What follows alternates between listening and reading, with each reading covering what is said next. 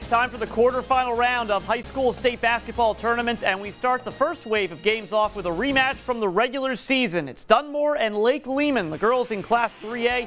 Black Knights won in overtime the first time around. First quarter, Ella Wilson connects on a three. However, Lehman was down early and the deficit would only increase. Later in the first, Sophia Toledo, nice pass to Tristan Canavan for two underneath. She had 10 in the first half.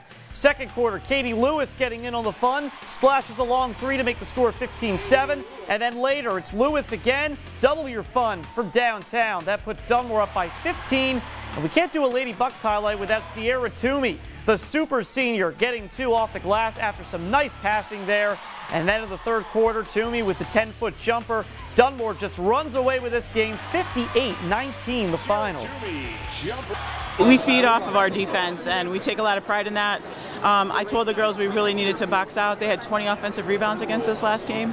That was not happening again tonight. Having Sierra also obviously helps with that, but just focusing on boxing out and taking care of business.